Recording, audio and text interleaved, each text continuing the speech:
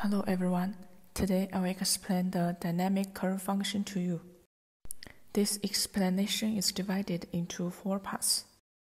The first part is the single channel curve display. The second part is the combining the description pointer for curve scanning and panning. The third part is multi-channel curve display. And the fourth part is the negative curve display and curve clearing. Now let's take a look at the actual demonstration effect of the single channel curve.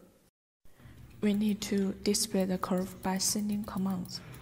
Here is the single channel curve display effect. Now let's make the demo. Here are the background images and icon material.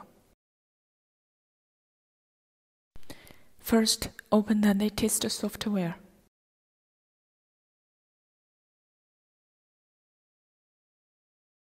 Click New. Select 1024-768 resolution and select a file path. Then add the background images. Next, add the dynamic curve control.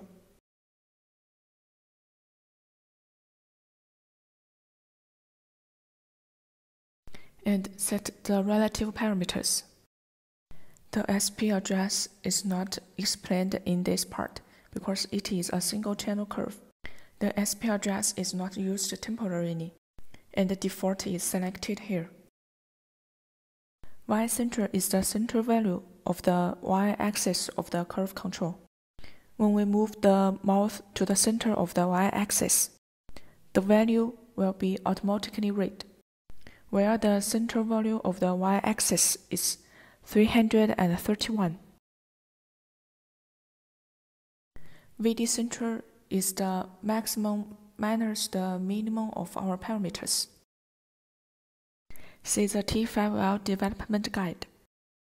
In this document, Y center is the position of the center point of the y-axis of the curve display frame. VD center refers to the half of the sum of the maximum and the minimum parameters. Here I generally choose a value of 0 to 1000, so here is 500. The magnification of the vertical axis should be calculated according to the formula in the document. YE minus YS is the y-coordinate of the endpoint of the curve box minus the y-coordinate of the start point. In fact, this data doesn't need to be calculated by ourselves. This value is the value of h, the height of the curve frame. Note that the calculated value must be rounded down. Now let's calculate. Multiply 369 by 256 and divide 1000. That is 94. So here is 94. The data source channel is a total of 8 channels from 0 to 7. The channel 0 is selected here. The space of axis x is the distance between 2 points.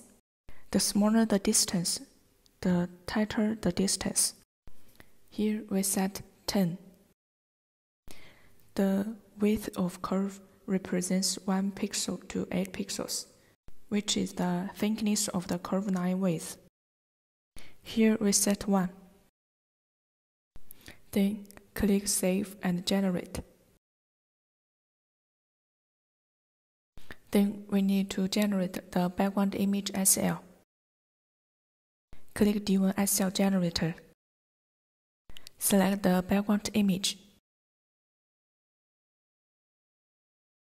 Click Generate SL. Save it in the DWIN set folder and name it 32.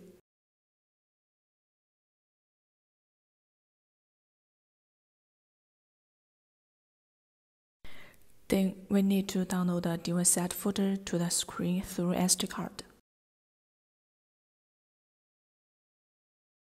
Power off and insert the SD card.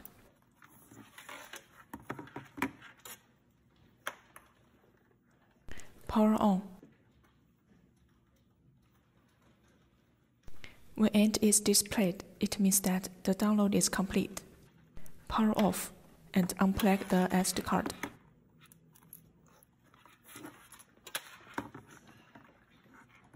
And then power on. The interface has been shown.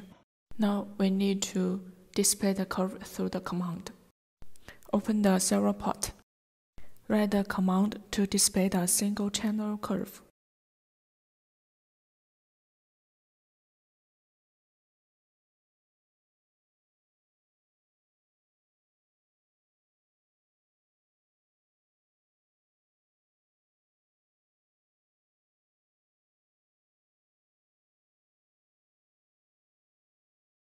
Click Send. You can see that the curve has been displayed. Click to send regularly.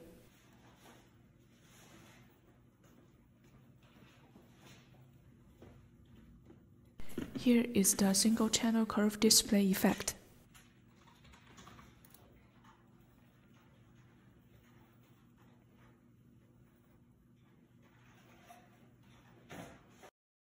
Let's understand the meaning of the command. 5A5 is the frame header.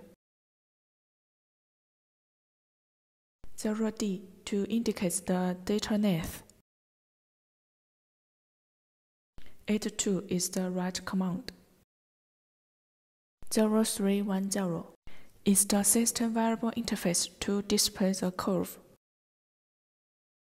5A5 here is to start a curve buffer data write operation. 0A is indicate that a curve channel is occupied. 00 is for definition. 00 here means that number 0 curve channel is used. 02 means that there are 2 data lengths in total, which is 4003E8. At this point, the explanation of single channel curve display is end. Thank you for watching.